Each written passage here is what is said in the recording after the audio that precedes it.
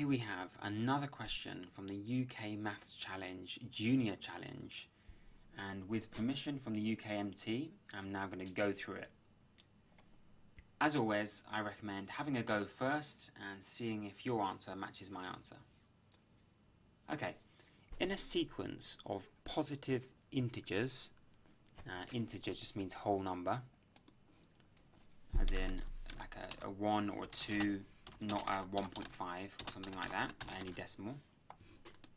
In a sequence of positive integers, so 1, 2, 3, 4, 5, etc., every term after the first two terms is the sum of the two previous terms in the sequence. If the fifth term is 2004, what is the maximum possible value of the first term? 399, 400, 663, 999, or 1001.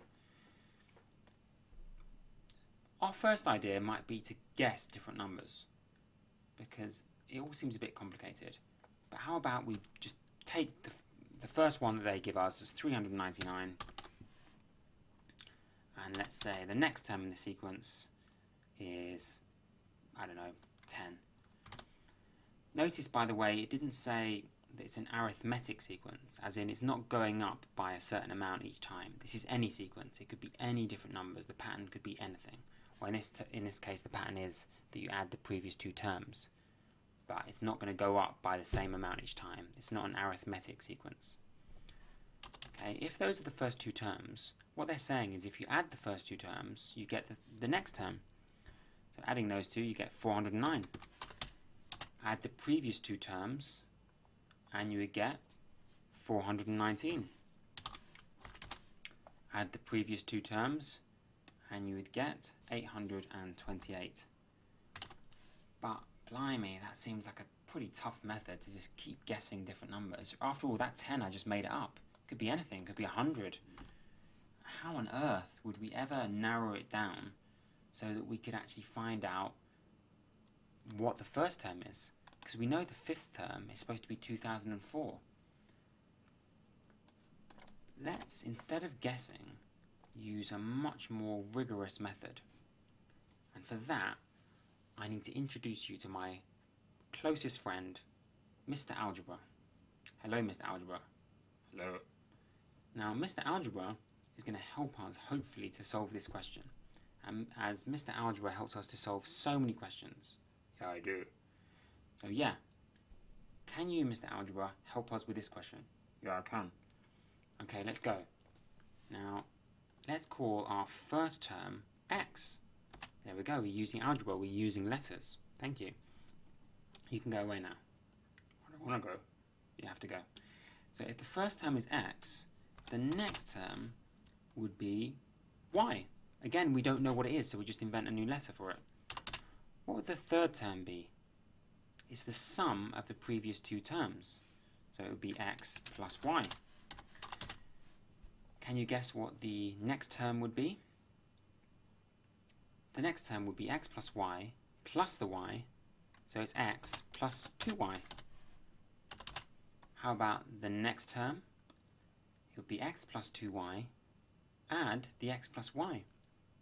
That's 2 x's and 3 y's. Here's where it comes in handy. Those letters could represent any positive integer, but we know what they equal. That fifth term, we know it equals 2004. So we have this strange equation. 2x plus 3y equals to 2004. How could we use that? Oops, that's not going to look very nice. How could we use that to solve our challenge?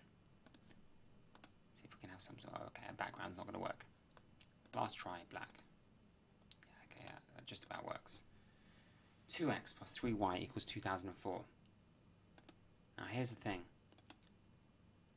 We want the maximum possible value of the first term.